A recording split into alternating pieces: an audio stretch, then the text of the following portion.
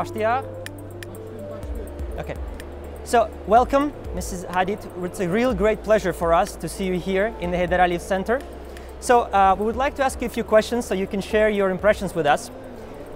You attended the groundbreaking ceremony of the Geydara Aliyev Center, and now you're here today after some time and the center is fully functional. So, can you tell us what are your impressions of the final appearance of the project? Well, I think it's amazing because when you design a project, you have certain expectations, and it's not always you don't end up with what you want. And I think it's been an incredible experiment for us in terms of achieving this building, which is quite complex and quite difficult, and achieving it in this way, I think it's been fantastic. So,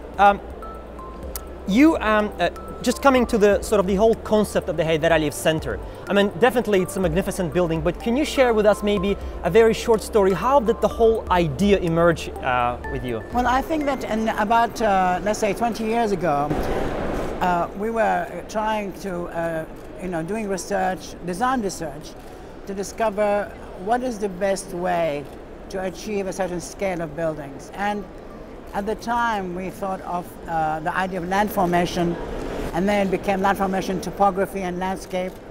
And I think this project was one of the outcome of these 20 years of experimentation in this topography and landscape research. But of course, aided with the computational skills, one was able to achieve what we call complete fluid architecture. So the idea for fluidity in this building was to how the park on the exterior, how the city merges with the interior in a seamless, continuous way, and that the tiling of this building with the tiling of the floor is almost the same material. So as you move around the building, the idea that there were 3 programs and each program is merged with the next program, so they are seen as one building with 3 entities. Let's say it could be a cultural facility, a museum, a theater, and the library. All they flew onto each other in a seamless way. So instead of having 3 different blocks, the blocks are one like a mountain range or whatever. So, looking at the works that you've created for many years, one can see there are some pieces of architecture where you have sharp angles, some which are more of a curved lines. I think the original work was all to do with, let's say, sharp angles, not because of the angle, because it was at the time, like shards or breaking of glass and whatever. But I think it eventually merged into fluidity. So, in a way, let's say if you imagine bits of ice breaking in the water and icebergs, and maybe had more sharpness, but ultimately we wanted to achieve total fluidity, and that change from the break to one continuous object. So, in addition to become known as the venue of international conferences, Geydara Aliyev Center also initiated a number of projects, and I think you've been to some of these, or at least you've seen some of these in the center. What's your impression of the projects that you see here, the exhibits? Well, I think it's very interesting because obviously some of them are very nice, some of them are so-so, but I think that what is interesting from people from art to see the level of investment in new architecture in the city. I was really amazed when I returned how much it's changed. It has a much more urban feeling. Everything is very manicured and lit up. It feels more dense. So I think that, I think in the 4 or 5 years it also changed a lot. And I think it's nice for people to see what kind of things are going on here, what people are designing or what they're doing. How did Soviet and historical background of Baku affect the initial concept? Well, I think that the issue with context is more to do with the maybe social context or other forces which can operate on a project as opposed to just your immediate context. we knew that this program is different than the block. They're not the same as the blocks, because the blocks are all housing or offices or whatever. So this was really, this work is about anti-block architecture. So it relates in terms of more program, you know, there's a cultural program relating to the neighboring buildings as opposed to imitating the existing things. Avant-garde architecture encouraged the development of digital technologies, and what would you create without, in pre-computer generated architecture, before the computer? Well, I think that the ideas of this product really was generated before computational skills. But I think what computational skills have done for this project in particular was interesting, because I think that one could have never achieved this level of fluidity. And also, what is interesting about computation is that it makes it seamless not only in the architecture, but in the way you produce material, you know, in production and in fabrication. So I think it is very exciting the way all the exterior was fabricated all through computing, you know, all the skin, to achieve this level of precision. I think it could have been done before, but I think it would not with the same level of precision and also consistency. So I think one has been able through computation to achieve things which are maybe difficult to achieve before. What's your attitude towards paper architects? I think those who are more theoreticians. First happened to be a very close friend of mine. I mean, he passed away a year ago, but he was a very close friend. And I personally believe that the message from any project in architecture is equally important. But what I think is very great about experiencing a building and space, you know, I think in drawing you can only imagine, and when you build it, you can actually experience it.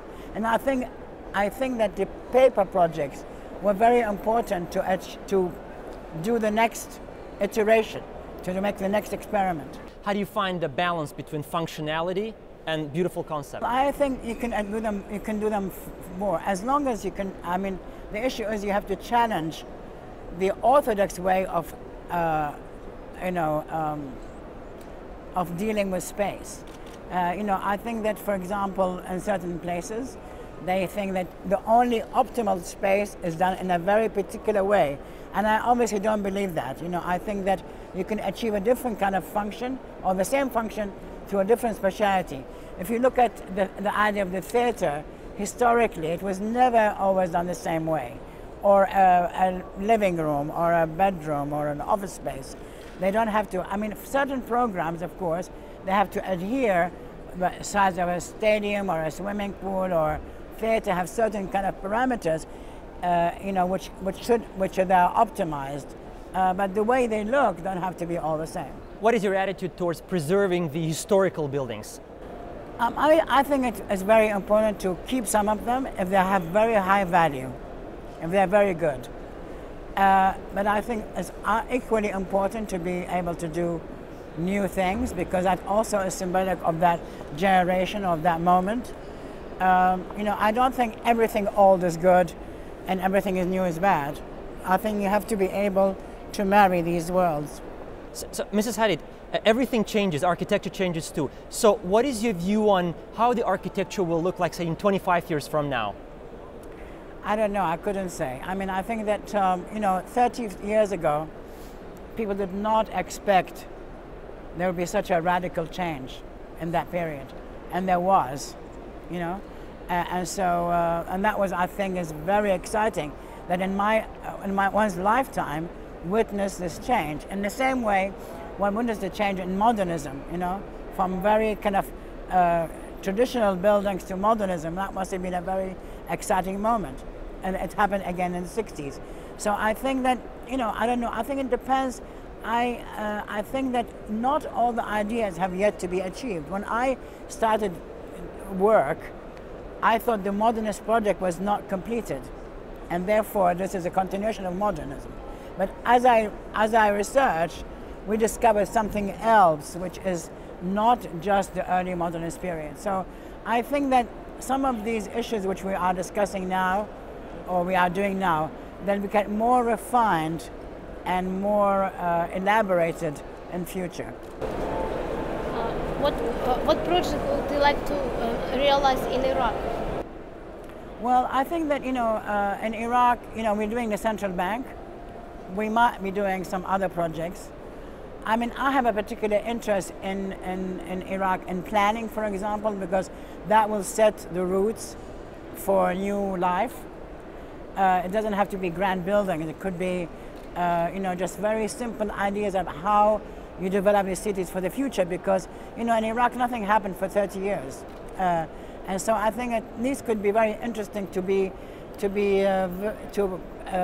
let's say, be involved in the way the seeds are planted in these places. And what was your first architectural impressions of Baku? I actually like it. Also, it's very nice light, and I think people who have this nice light, like the Mediterranean, people expect it to happen everywhere. It doesn't happen everywhere. And that impacts on the way you see the buildings as well, because sometimes it's quite flat, so it's lit very differently. I think also the different periods of architecture in Baku, they work very well together, whether pre-Soviet, post-Soviet, during Soviet, and I have a particular interest in constructivism, especially in my early period. So I think it's very nice it has a kind of familiarity to me, Baku, although I don't know it very well, because it has this marriage of maybe some of kind of West ideas merged with maybe traditional Eastern ideas. Like if you go to the bazaar or the old town, you have these worlds all exist at the same time. Okay, thank you very much indeed for taking time. Thank you.